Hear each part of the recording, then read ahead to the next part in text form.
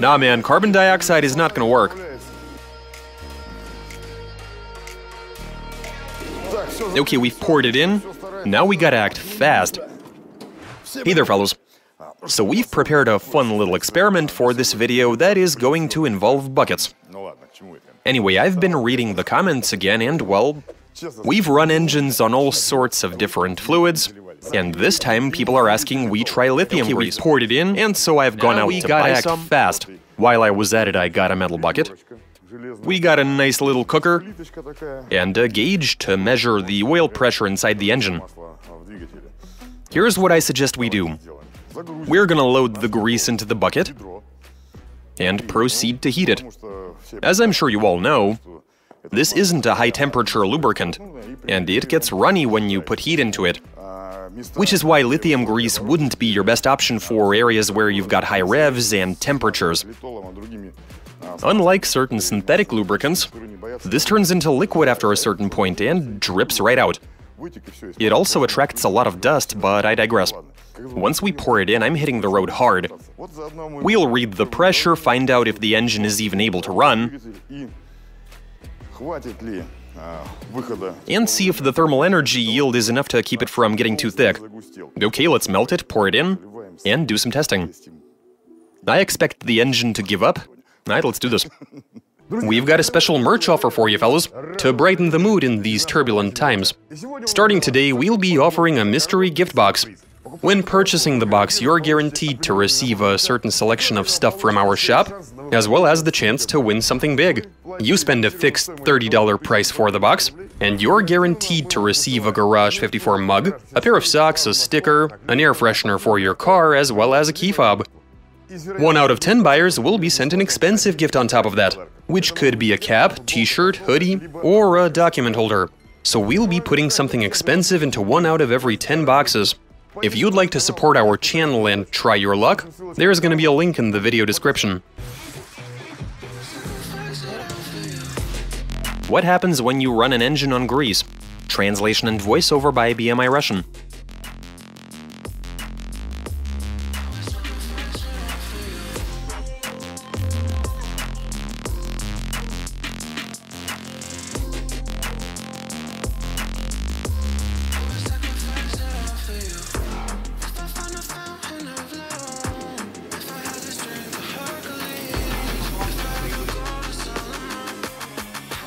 Alright, this has gotten interesting.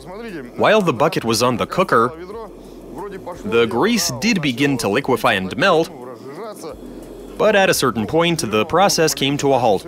The cooker wasn't generating enough heat. So instead, we've decided to hang the bucket and whip out a torch. And now we're really getting somewhere.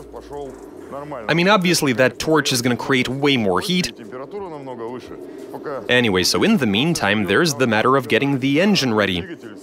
That'll involve warming it up to operating temp and draining the oil while it's nice and hot. At which point we immediately pour this in, because it starts to get thick soon after you stop heating it.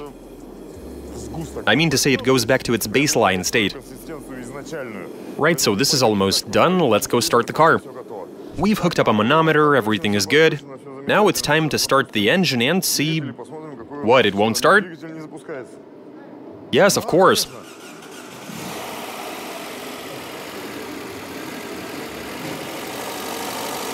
How's the oil pressure? As per usual in a Lada, there's pretty much no oil pressure. It's literally zero at idle. Only when you really crank up the revs does it get to about 2.5 bar. It would have been perfectly fine and acceptable if we saw this much at lower revs, but as it is, it's a sad situation. Why'd you turn it off? We're warming it up, dude. Now, since lithium grease gets thick so fast, we want the engine to be really hot, and we might even want to overheat it slightly. So we warm it up, drain the oil, immediately pour in the lithium grease, and start the engine right away. In order to prevent the grease from prematurely reverting to its sour cream jelly form. No, it's definitely thicker than sour cream.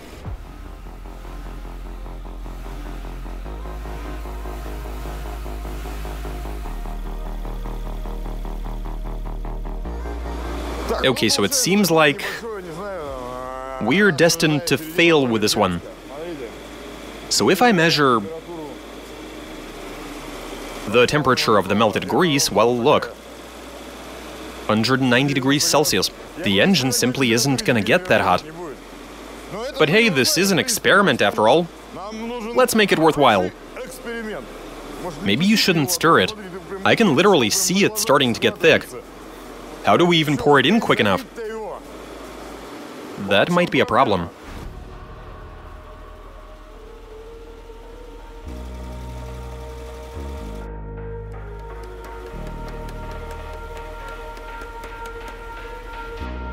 We need to put some more heat into it, and it's about time to drop the oil.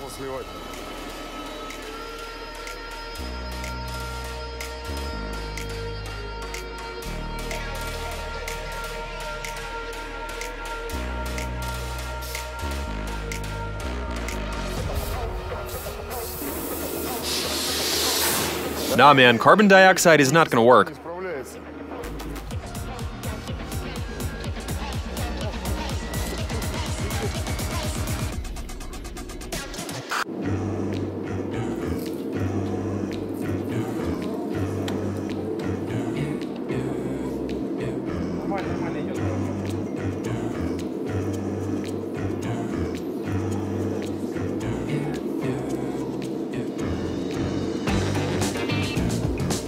Okay, we've poured it in. Now we gotta act fast. Okay, so the pressure... Well, I am seeing something. That's nice. But it is a really tiny number. Because it's liquefied, it'll increase.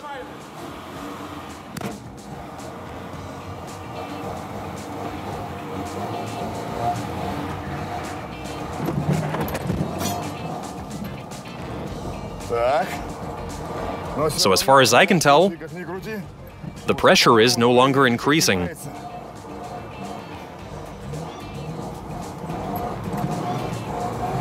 Yeah, it's at 0.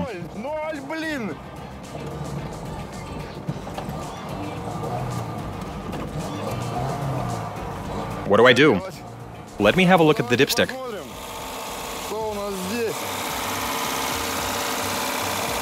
Oh my, what's this now? That's a bit of thick grease. Yeah, this is no longer liquefied. It reverted to its original form in the oil pan. And that's why we have no pressure, because the pump is unable to push it through.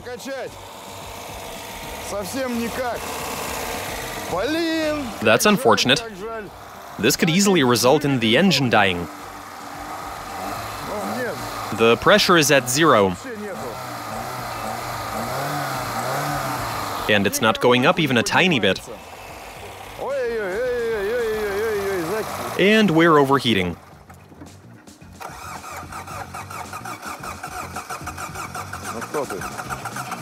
Come on, start. Doesn't want to. Time to switch on the fan. The fan is on, we're looking good.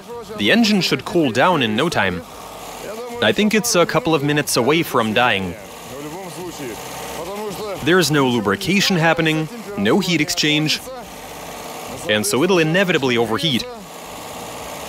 That'll result in increased friction, and really the only way this could end is with the motor seizing.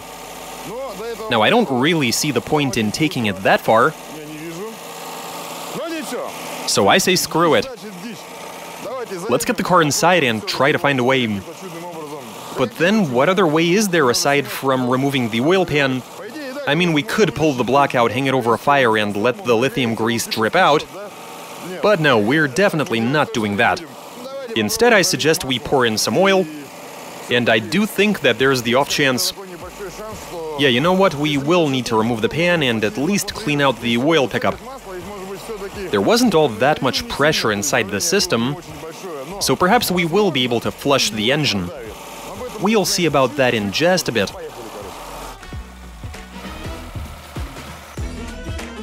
What's interesting is that with such a thick lubricant, There is no smoke coming from the exhaust. You remember how bad it was back in the garage? To the point where you could barely even breathe next to it. And you couldn't see anything. But now, I mean, look.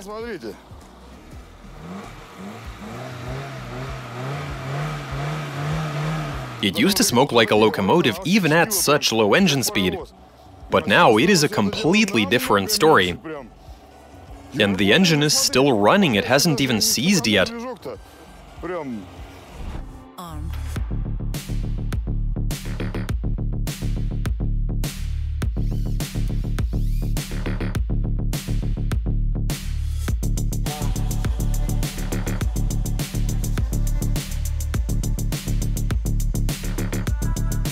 We've removed the pan, and what do we see? There's the lithium grease we poured in, and it has reverted to its original thick form that the oil pump was obviously unable to push through. But while it was still hot, it was circulating and it even got into the filter. While it was liquefied, it found its way all around the engine, but at some point it cooled down, and we're seeing what we're seeing. There's the oil pickup. We're seeing the same thing up here. Nope, fell a bit short. Whatever. The crank, webbing, the inside of the engine block, everything is covered in grease. As for the rods, well, they're dry since they were getting really hot, to the point where the grease was even burning. Because I don't believe it wasn't making it in there. It had to have been. It just burned away. That would have resulted in the engine running with almost no lubrication on whatever residual film was left on the bearings and crankshaft. Another spot that's worth examining is the oil filter location. The channels that are supposed to be there are basically non-existent. Right, why don't we tear all of this apart, do a cleanup, put it all back together, pour in a bit of oil and find out whether this engine has any life left in it. Why don't you pause the video and tell us what you think is gonna happen?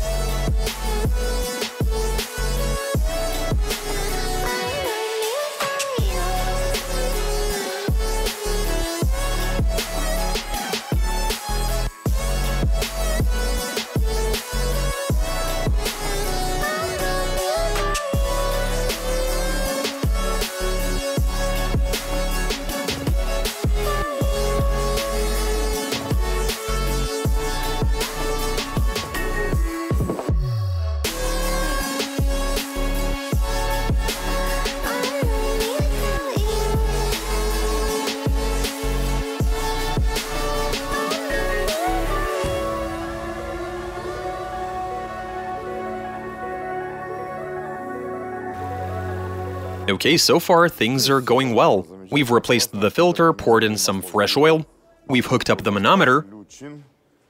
Can someone come over here with a camera, please? Anyway, let's try starting it. See whether the pump can get the oil flowing.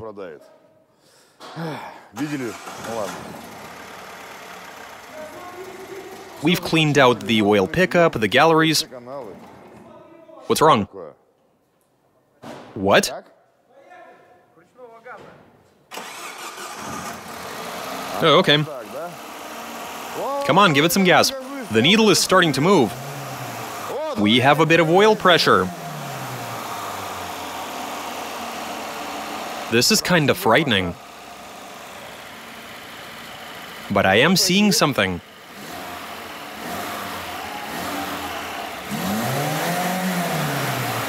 It's even a bit higher than it was before. Which shouldn't be a surprise, I guess, because I'm pretty sure the oil has started washing the grease out and is mixing with it and getting thicker in the process. So I'd imagine right now it's getting thicker and thicker, and that's what's giving us a slight increase in the pressure. It used to be 2.5 bar, but now it's a bit higher than that. Okay, so apparently we didn't even really kill the engine. That's good. The pump is doing its thing. I think we need to warm it up now. Go ahead and give it a bit of gas, Vlad.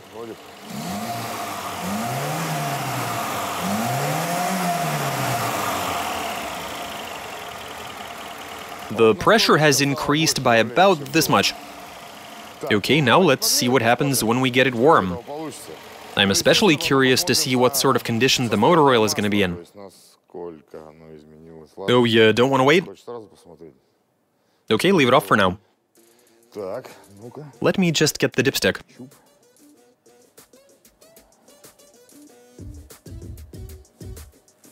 Yeah, it'll be a while before it starts dripping.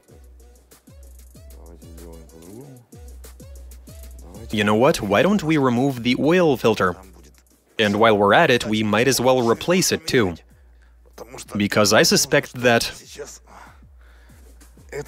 whatever grease was washed out might have clogged this one.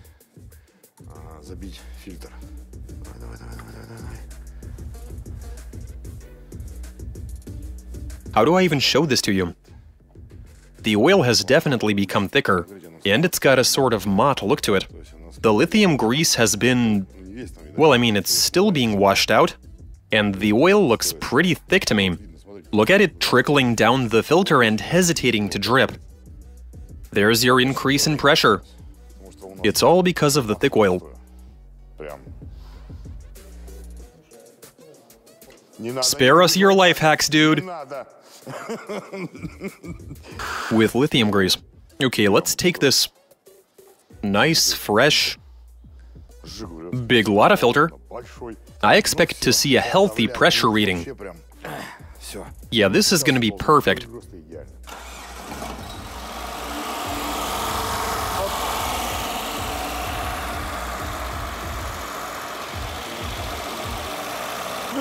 Nothing seems to have changed. Smash the gas. Wow, when he gives it the beans, I see a pretty significant increase in the pressure. That's lithium grease for you. Holy cow, man. Now, when we brought the car in before, after stabbing the throttle a couple of times, we couldn't see anything in here. And though it is still smoking, it is not nearly as bad, because the oil is so much thicker. This actually seems like a neat little trick. Instead of using like a metal conditioner, just add some lithium grease and you'll be good. We're looking at a 107% success rate here. We were able to pour some grease into the engine after all. We ran it for a bit, it didn't go well, and that's all I got for you. You guys watch us, subscribe, send in your suggestions, comment, give us a big thumbs up. Alright, catch you later.